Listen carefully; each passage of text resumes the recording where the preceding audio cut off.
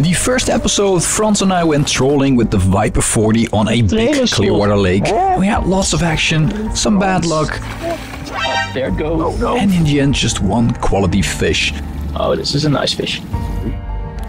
Due to bad weather and the lack of a boat on my part during the first months of the year, we had to postpone our mission for a bit. But now with the new boat fully operational, the hunt is back on. Yo!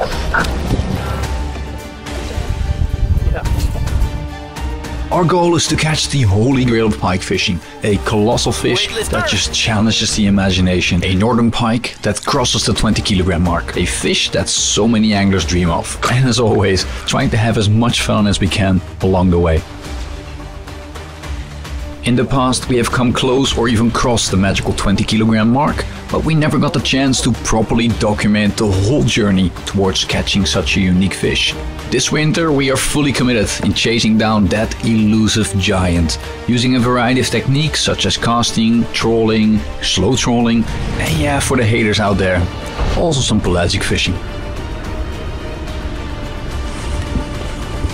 Our journey is sure to be riddled with setbacks, and more often than not, we'll find ourselves frustrated and wondering what the hell we are doing. It's completely fucking frozen up. No, it's off. Oh, shit. Fuck. This will be a multiple part series on the channel. Wish us luck, guys. We're gonna need it. Oh, fucking yes.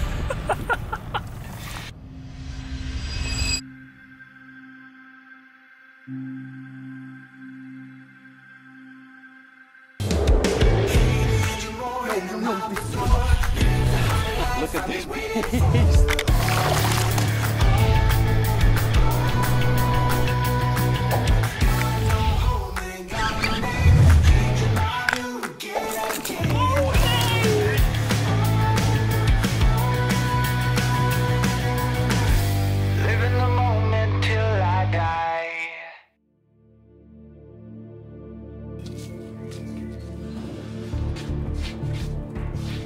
March is the time of the year to catch the heaviest possible northern pike in the Netherlands. A month that is relatively easy in terms of catching numbers, but those are usually the smaller males that are roaming around the shallow areas with dead vegetation almost for the entire season.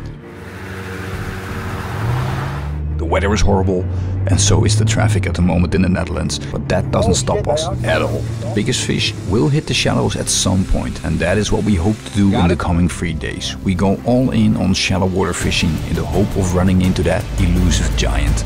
Our quest for a 20 kilo pike continues. Enjoy!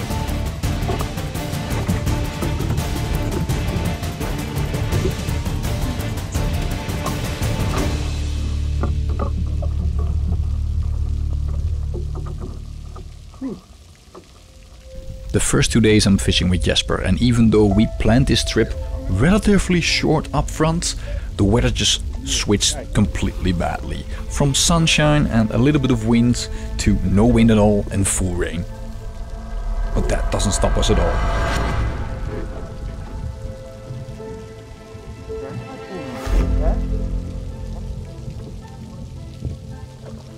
Got this first pike. So we switched towards a drop-off where there's some grass standing close towards deeper water.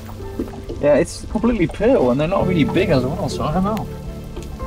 They're all like skinny. Yeah, there she goes. Hello. On the Harakiri super swimmer with some yellow BKKs to match the color of the bait. Jesper's a really big fan of those, so let's get another one then.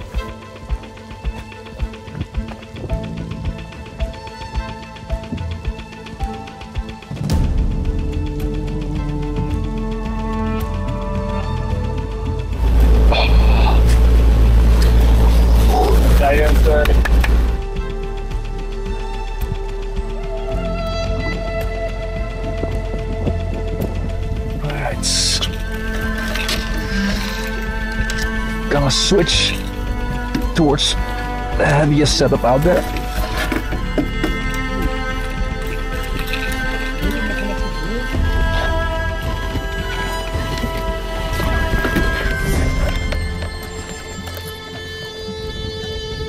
Wat zeg je? Ah.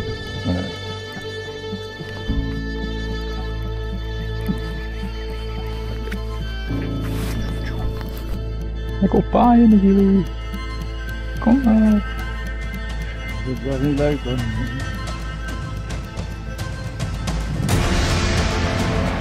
Muziek is. Oranje is ook kwijt. The first day was bad, really bad. Lots of rain, not so many pike. So we went back to the house, got some groceries, and prepared for the next day. Fuck, dude. Yeah, the pizzas are too big for the. It's nicely clean as well. No, not really, right? So we're in our cabin for just a few hours. I'm gonna get some sleep, gonna eat some pizzas. We're recharging the batteries at the moment. I'm gonna make another attempt tomorrow. Because today was wet, not too windy, not very active in regards to the pike activity, but tomorrow will be a lot better, I guess. More winds, less rain, and hopefully a bit of sunshine too, so. Ik hoop niet dat hij hem uit elkaar. Fuck, hij is ook helemaal slap van binnen. Dus ja, dat valt bijna een beetje.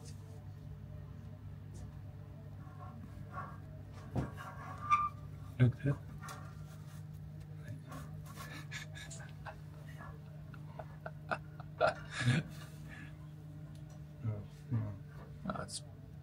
Well, it works. If it works, it works, man. So, day 2. Got the boat ready. Hopefully less rain and more pike today.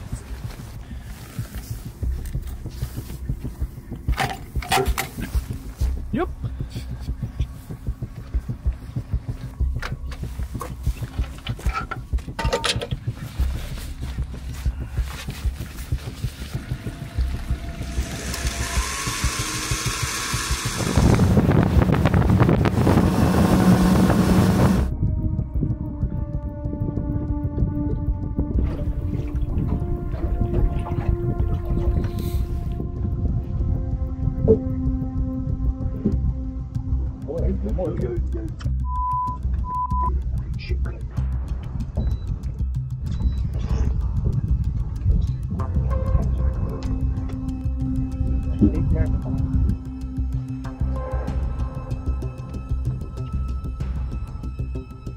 So we're trying to figure out where the big fish came from.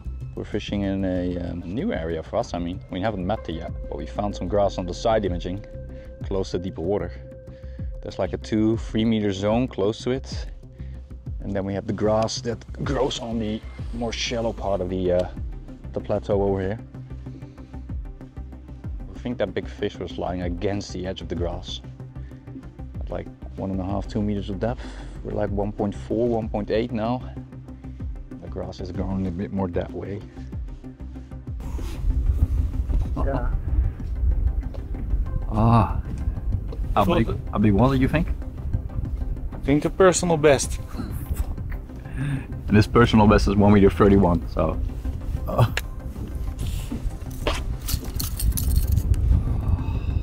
He didn't want it. Went after it. Yeah, it looked like he was gonna take it, but Shit. passed it and it just swam away.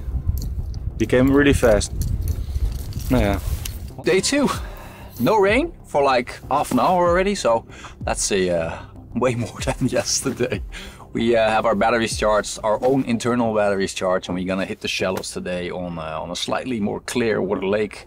Gonna find the grass, gonna work either the grass or the edge towards the grass and see if we can find a big fish. Casting with the Scout Jerkbait, Harakiri swimmer, some other stuff as well. Hopefully we can find a big fish today. Our quest continues. Unfortunately, we didn't find that big fish again on that spot. But what we did experience was total mayhem on the shallows.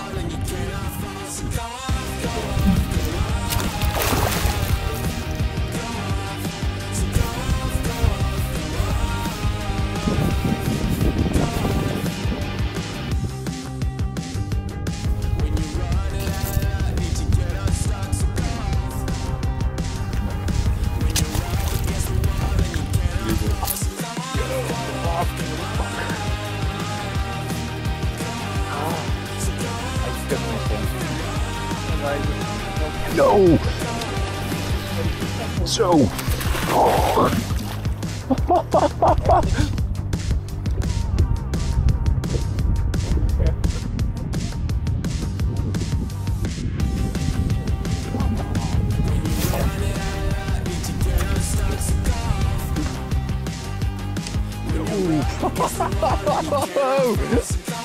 fucking hell.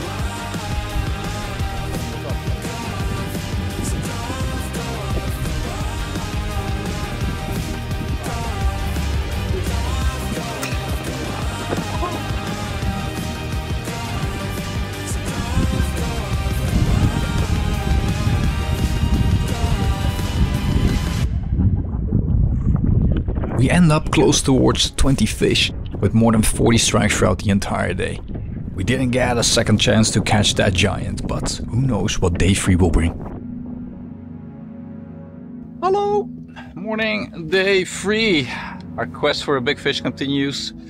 We got hammered by the rain for 2 days in a row. Wind was getting gnarly as well. And I switched out Jesper with Frans, the lucky charm. It doesn't feel like the pike are migrating in towards the shallows with these ultra bright conditions. Yeah, we can find them in the deeper spots, especially the bigger ones, I guess. We will be doing some shallow jerkbait fishing, I guess. But yeah, I think if we want to catch a big one, we need to go to the deeper edges towards the shallows. So the water is hot. Hot? As in, it's not showing on the graph. Fuck. Alright, let's get the bait out. Enough shit talking. Go. Gonna go for the Maximus. Nice. And I'm gonna go for the goldfish. We got the wind in our back, so it should be doable to cast. Yeah. Natural lubrication. 100% biologisch.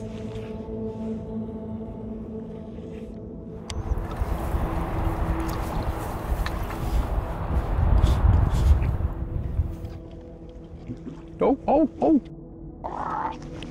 Currently targeting a deeper hole, and I'm scouting with the Mega Life, not to just cast the pelagic sense, but just to see if what direction the bait fish are, and also sometimes to get a reading at how far the drop off is. So far, just one fish following on the whitefish shell.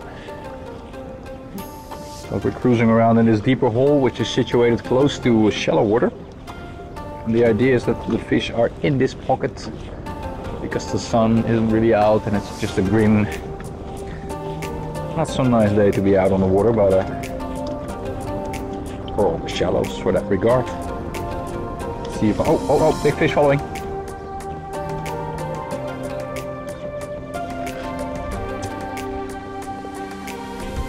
Fuck. Ja, dikke, ja.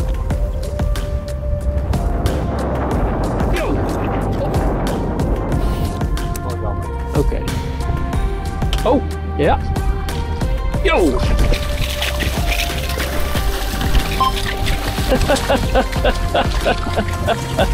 What the hell? Yo! En los. Yo, fucker! Go! Go! Go! Godverdomme. And you've seen like 20 fish, something like that. Most of them following right next to the boat and then dropping down again to the deep. One fish that almost got into the boat and a few that we lost. But most of all, it's just fish following. So, we spotted a lot of brim. Pike should be around, so we are whipping out the big trolling stuff. We're gonna do an hour of trolling above the schools of brim.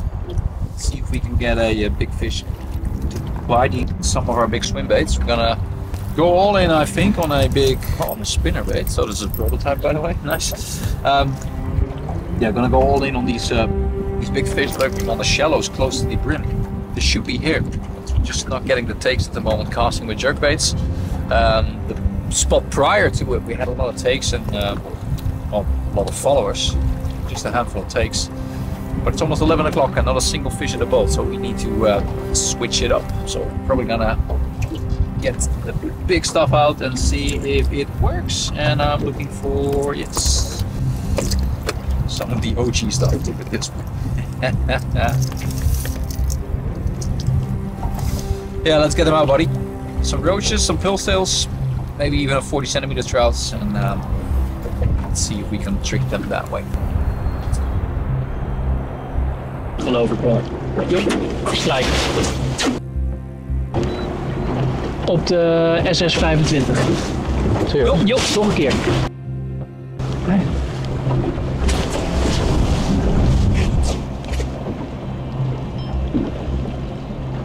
Ja, hangen.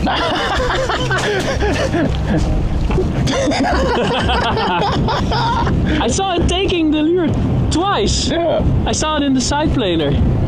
And I was like, hey, maybe it will try again. So I sped up a little. Nice. Well played, well played. There's so much brim in this spot, man. Oh, well, and it's gone. The trawling wasn't productive either, so we decided to switch back to casting for the final 2 hours.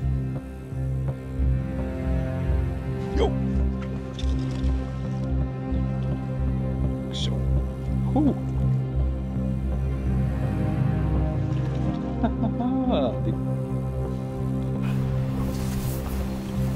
The risk of not getting the fish in the bowl, but yeah, my fingers are smelling like pike, so it counts.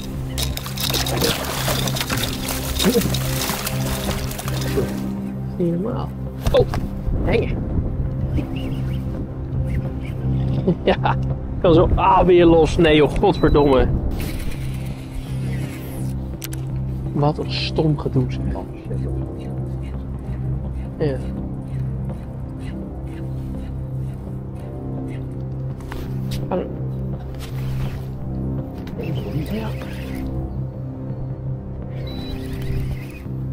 Nou, zou het dan toch eindelijk... Ah. Finally. It's a nice fish, dude. Oh, it looks like it already spawned. I even touched the leader. Yep. Okay. Oh, you're a scary one, aren't you? Got it. That one hasn't spawned yet. Quickly remove the little Harakiri. Nice. Nice. Because of the wounds, I thought you might have spawned, but it's still, like Sean says, a super clunky fish. Yes! Victory! Yeah! Woo! Not a true monster, but really happy that there's one that sticks to the trebles. The curse has been lifted.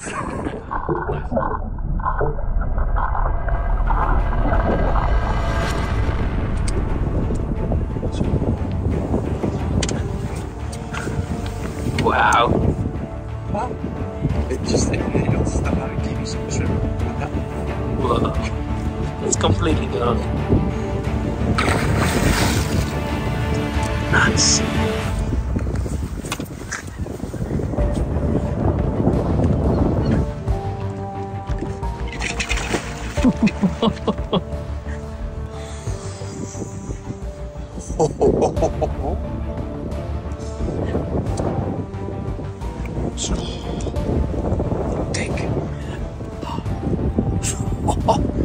Oh, we found something new, so we just followed our intuition.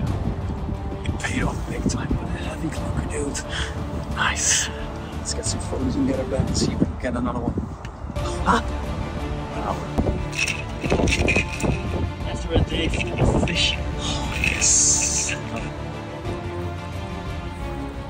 Go make some babies.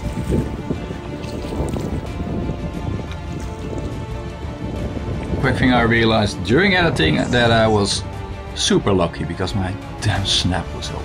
So I always had trust issues with these tail locks, and after this one it hasn't improved at all. We grinded so hard to finally get a heavy pre-spawner, but the season ain't over yet. So stay tuned for our final session of the year, where we meet an absolute giant. Stay tuned.